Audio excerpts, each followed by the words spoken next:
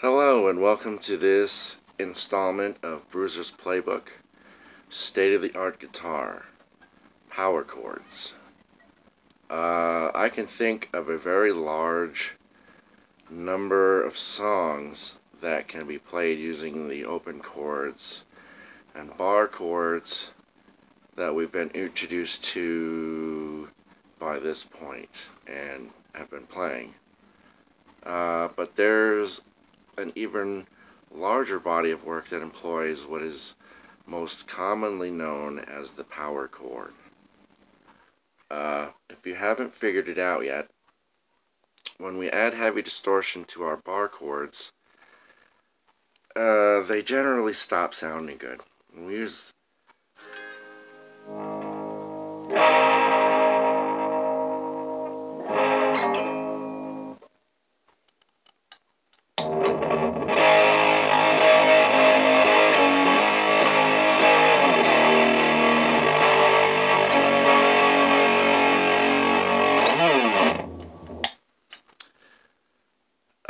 if you haven't figured it out, that doesn't sound too good.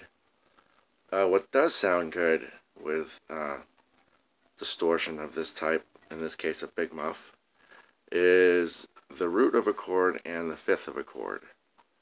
In other words, we are playing the two bottom notes of our bar chord. In this case, this is an E shape, and then an A shape. Turn the distortion on, and here's our A, and then our D,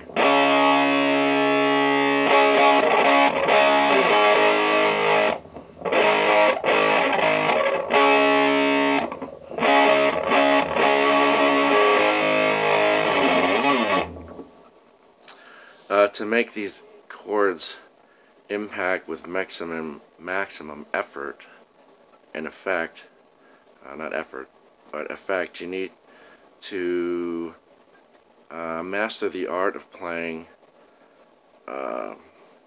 more than one string on guitar and less than 6. You know, at some point you just want these two notes to sound.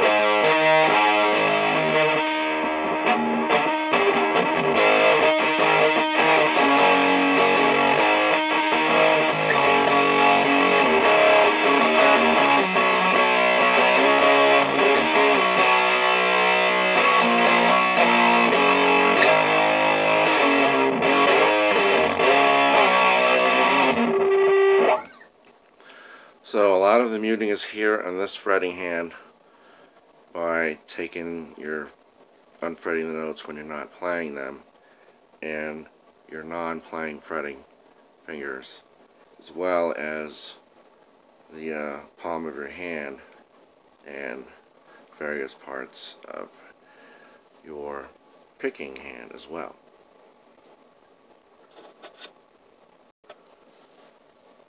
Power chords in the pentatonic scale. The pairing of power chords in the pentatonic scale is an essential thing for your, well, for some larger than life guitar. First, we'll take a look at an A minor pentatonic scale.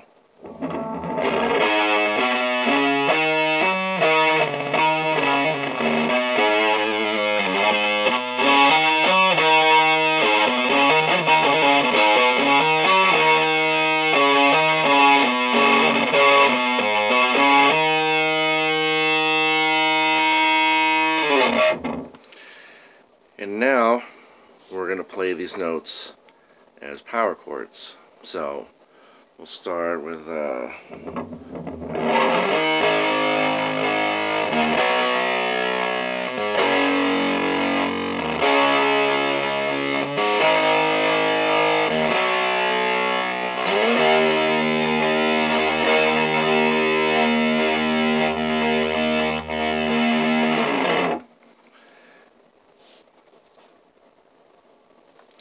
okay, so what we did there is we took the chord, or the scale notes, and turned them into root notes of these new chords.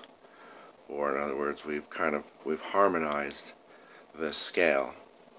So here we have, starting from the 7th note of our A minor scale, A minor pentatonic.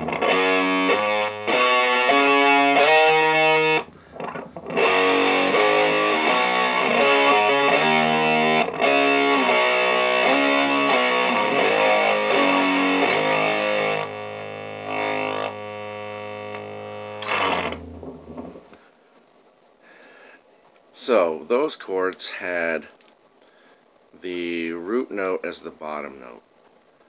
If we take this note and bump it up an octave, we now have an interval of a fourth, and our 5th note is now our lowest note. Here's what I'm talking about. We take our A chord and bump this note up an octave. Now we have a 4th.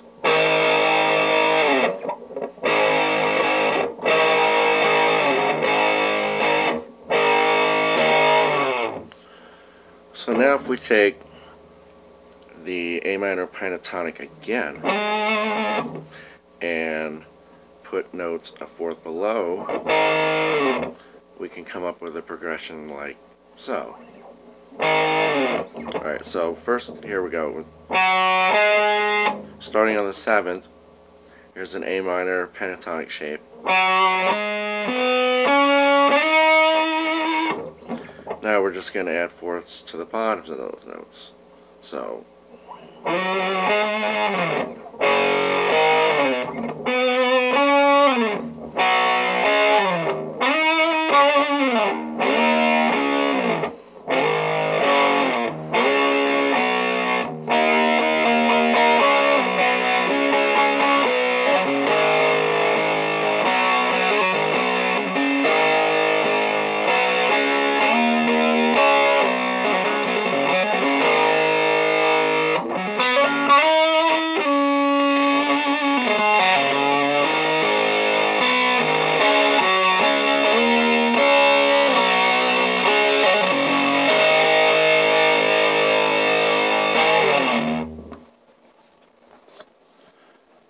rounding out our introduction to power chords is going to be the concept of using other intervals to function as chords, namely these.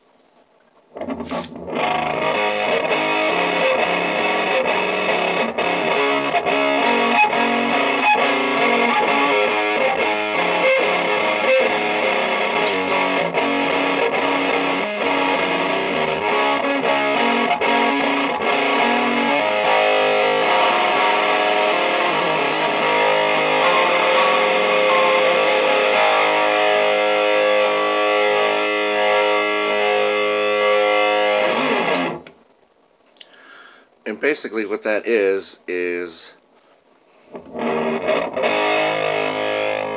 your A, that's an A6, and then one more fret is a minor 7.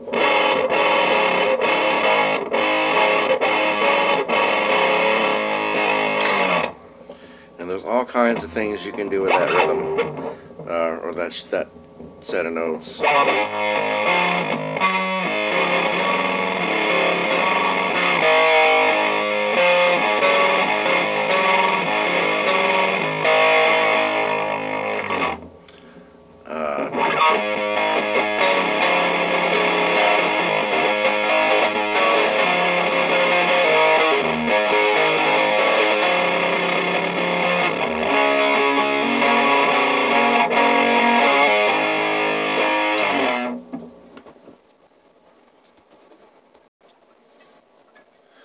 Okay, those shapes and all this other stuff is going to take time to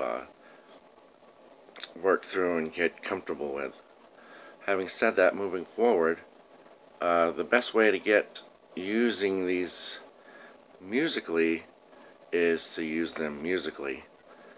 One way is to take chord progressions in songs that you already know and have been playing, and basically just chop the the higher parts of the chords off and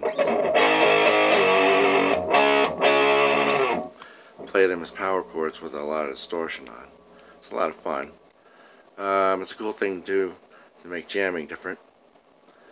But in any case, what you hear initially may be awful, but but once you master the art of dampening and playing only the notes that you want to hear, it'll get much better. And this is going to take a lot of work to master, and the reality is there are no shortcuts. Believe me, I've looked for them, and there aren't. The shortcuts end up, the so-called shortcuts end up making you lose a few steps, in my opinion. So, anyway, that is our introduction to power chords, and I think we'll take it out of here with a little rocking and with that stuff. So until then, this is Bruiser signing off.